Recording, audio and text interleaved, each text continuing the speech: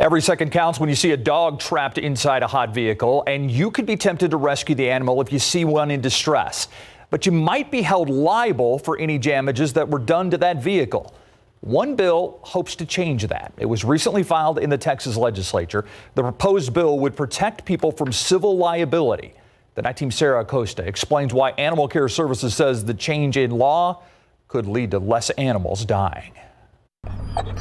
Whimpering, crying, and panting. It's your dog telling you he is in distress. Something that animal care officers say they see too often in San Antonio when animals are left in hot cars. At least one dog dies a year from this. We take it very, very seriously. We consider it the highest of priority calls.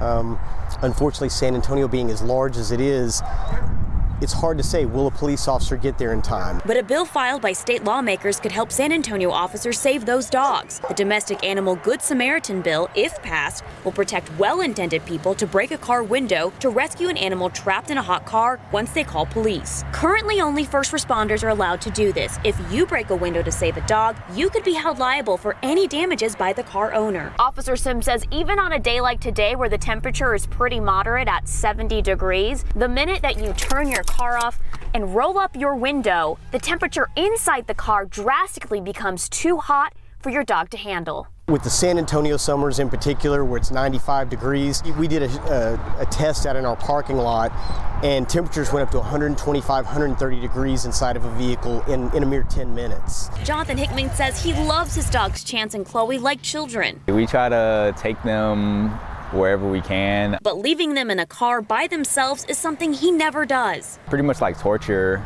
I know I can't be in a hot car for more than a minute. He says he hopes the bill passes, and if it does, he would definitely not hesitate to save an overheated dog. If I knew I had that protection, I would definitely break a window to save a dog's life, yes. If an animal dies in a hot car, it's considered animal cruelty a state felony. It can land you up to 2 years in prison and a $10,000 fine. Steve? Thank you, Sarah. By the way, Good Samaritans are allowed to rescue children in hot cars. Last legislative session, a law was passed that allows people to break car windows to rescue a child or any vulnerable individual. But again, you should always call 911 first.